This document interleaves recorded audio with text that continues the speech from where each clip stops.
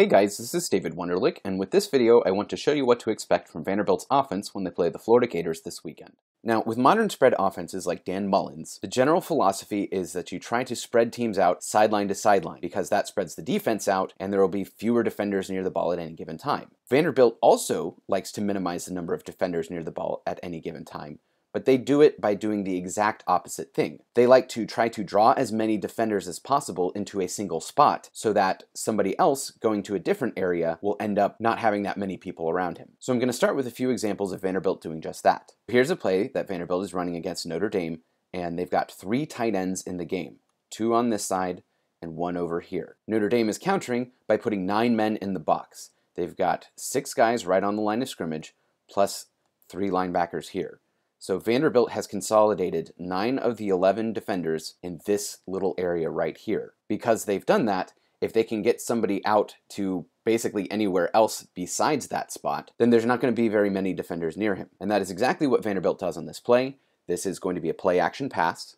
So the quarterback will drop back, fake the handoff to the running back, and that is going to make sure that all of these guys stay close to the line of scrimmage because this looks like a heavy run set. Vanderbilt's going to do play action, it's going to look like a heavy run, and that means the 2 guys going out on a pattern are going to have single coverage. So what happens is this guy, the tight end on this edge, is just going to run a go route up the hash. The receiver down here is going to come up and he's going to fake like he's going inside on a post. A post route is just one where a receiver runs out and then makes a slant towards the middle of the field like he's running at the goal post, hence post route. But he doesn't run a post. He comes out, fakes like he's doing a post, and then dives towards the sideline. This defender here is going to drop back, and he's going to play like he's defending the post, and that gets him turned around, and the receiver's wide open on his actual out. So if we watch this play go forward, Kyle Shurmur, the quarterback, has offered the ball, and all of these guys are coming up. This edge rusher is coming up. Everyone believes it's a run, and now they're going to get that single coverage that they wanted. And so now I'm going to switch the camera angles here because you can see the routes a lot better from this one. We watch it go forward.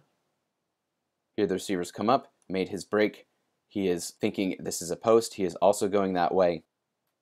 The receiver cuts to the outside, and now there's no one around him as he's making the catch. Vanderbilt consolidated as many defenders as they could into the box, which meant that when they went vertical, they had single coverage, and all it took was a double move to get that receiver wide open. So that was how Vanderbilt gets somebody isolated on a pass. Here's how they get somebody isolated on a run. This is a 2 tight end set, 1 on this end, 1 on this end, and again, it's drawing a lot of defenders right here into the middle of the field. They're going to add jet sweep action here from the wide receiver, which makes this guy drop back, and the safety's going to rotate up this way to counteract that jet sweep. So if we watch this as we approach the snap, here he goes. This guy's rotating back. This guy's rotating over. This guy's momentum is going to the offense's right. We've got these 3 guys on the offense's right, and that means there's plenty of room over here on the left. This linebacker here is going to stay at home and come over to the left, but the tight end over on this side does a really good job of getting around and sealing this edge, as well as pushing this guy upfield. And because he does that, this linebacker will get caught right about here in the traffic, and the running back is going to have plenty of room to get out to the left. So here it is in real time, and you'll see how Vanderbilt gets most of the defenders to be right on the line of scrimmage, and if at all possible, to the right of the center, and that means when they run left, there's going to be hardly anyone over there. The Irish won that game 14-7. See if Vandy can get a first down. They will, and more on the run to the outside. So this is something else that Vanderbilt does at times, which is send multiple guys to the middle of the field to create a lot of traffic there and hopefully confuse the defense. Here they're doing it against Notre Dame. The guy on the top is just going to clear out that way. The running back will come out on kind of a safety valve pattern over there, which leaves 3 other guys to watch.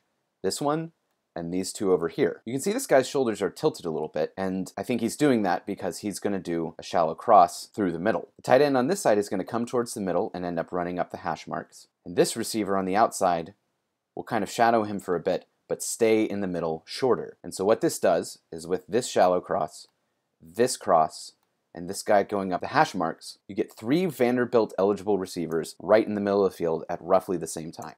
So watch this play start. You've got cross, cross, and he's coming back. And so it's drawing defenders into this area of the field. And so what's going to happen is the tight end on his vertical is going to get behind the defense, and Kyle Shurmur is going to hit him before he reaches the safety, and he'll break a tackle and get a touchdown. So here you can see he came up and he's found a spot behind these two defenders in front of the safety.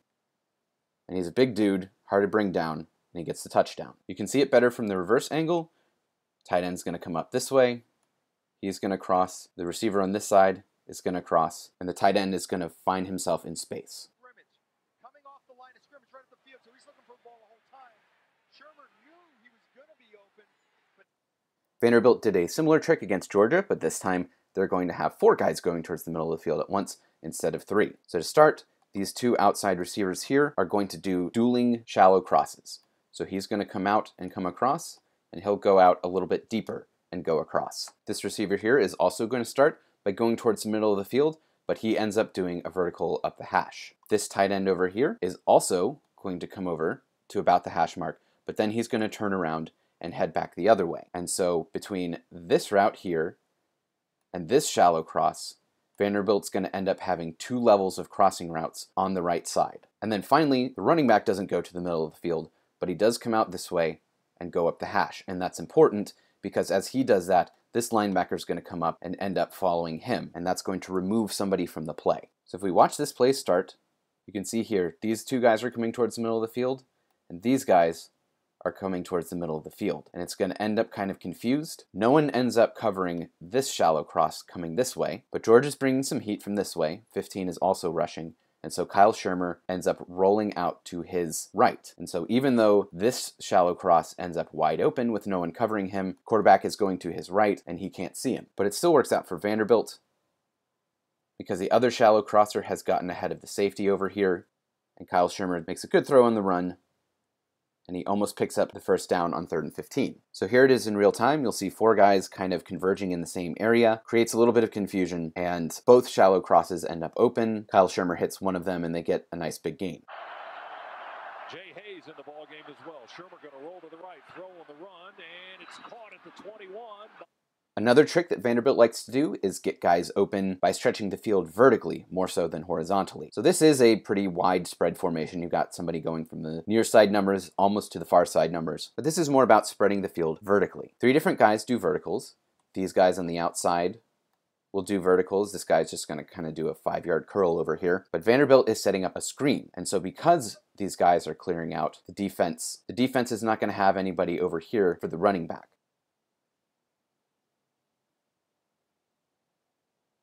Georgia does have this defender coming up to defend against the screen, but he's going to miss the tackle. And when he does, there's nobody else in this area because this guy has come up, leaving this area wide open. So that's them stretching the field to get a completion behind the line of scrimmage. Here's Vanderbilt stretching the field. That ends up with a shorter completion. Both guys on the outside are going to run verticals, and Vanderbilt's going to do play action and sneak the running back out this way on a wheel route. The key defender is right here. He's going to come up when he thinks it's a run, and as soon as he realizes it's a play fake, he is going to then cut in and try to get after the quarterback. But with all 5 guys on the line of scrimmage rushing upfield, and this guy clearing out, and this guy coming up for the quarterback, that's going to leave a pocket over here for the running back to get into. To start the play, all 5 guys are coming up. None of them have dropped back. He is running his clear out, and he is coming up this way. Forward a little more. The linebacker has noticed its play action, and so now he's coming this way to try to get after the quarterback. Shermer is looking for this sideline route deep on that side, but he does notice the linebacker coming in, and so he changes his mind and just hits the running back short. And because Vanderbilt has cleared out this area, again, there's a ton of space over here, and he's able to get a nice gain. So here it is in real time. Well, that was a terrific answer by the Dogs. 75-yard bomb to elect. So that is Vanderbilt stretching the field vertically and ending up with a short completion past the line of scrimmage. And now finally, I'm going to show you how Vanderbilt stretches the field vertically to get an even longer completion. So these 2 receivers over here are going to end up going up the hashes. He's going to come over and go up the hash. He goes up the hash. So because those guys are doing verticals kind of up the middle of the field, that's going to draw defenders back with them. The tight end over here is going to come out, and he's going to get up to about the 20-yard line and then just do a quick little in. And because the verticals have cleared out that space, he's going to be in one-on-one coverage, and Kyle Shermer just makes a perfect throw to him to pick up the first down. Shermer from the 3 will throw it. He rifles it down straight down the middle. So how does one combat this Vanderbilt offense? The main way you do it is by attacking the offensive line. The offensive line has been a little beat up this year. They're not very good to begin with, and so it's possible to either just beat them off the ball or do things to confuse them. Here Notre Dame does something that confuses them a little bit. Vanderbilt's offensive line is going to worry about pressure coming from the left. Now, the edge rusher does drop back, but both of these guys go towards that side. And when they do that, all four of these linemen here, the left tackle through the right guard, are all going to drop back towards that area. But Notre Dame ends up sending two guys on a blitz, and it's going to cause Kyle Shurmur to have to throw the ball sooner than he wanted to.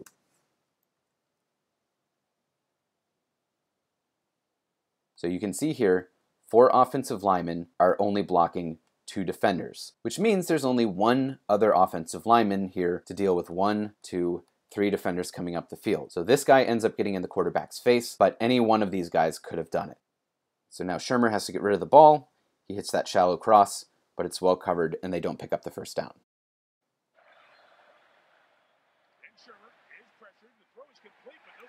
Here's a play where Notre Dame brings extra guys. They've got 5 standing on the line of scrimmage. They're also going to bring this guy to make a 6th while this guy drops back. Now Vanderbilt is actually going to get one-on-one blocking across the board. The tackle will take this guy.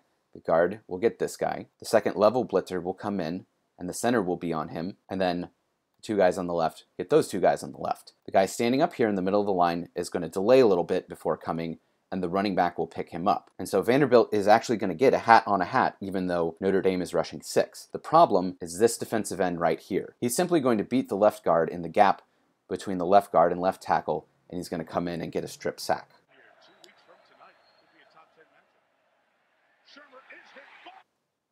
Finally, here's a 3rd down where Georgia does something interesting. They've got these guys over here. All 3 of them end up dropping back, and Georgia is going to rush this guy, the edge, and also this linebacker over here. The pressure is going to be coming from a direction that the offense wasn't exactly expecting. Again, though, they're going to have all of these guys accounted for, but Kyle Shurmur is going to get happy feet in the pocket because he's not sure if his line can handle this unusual blitz, and he's going to end up making a bad throw. So here it is in real time, and really watch Kyle Shurmur in the pocket, watch his feet, he doesn't have them set, and when he throws it, it's way too high. Where he needs to line up. Shotgun snap on 3rd down and 8. He'll throw it and in. This Vanderbilt offense is fairly explosive. As you can see from those early parts of this video, they can get some big plays at times. However, they're very inefficient on a down-by-down basis, in large part because their offensive line just isn't very good. So if Florida can do some creative things with blitzes and just win with some one-on-one matchups, they'll be able to stuff this Vanderbilt offense fairly well. If they're not able to get that pressure and not able to take advantage of this mediocre offensive line, Vanderbilt will pop some big plays, and they'll be able to keep it close later into the game.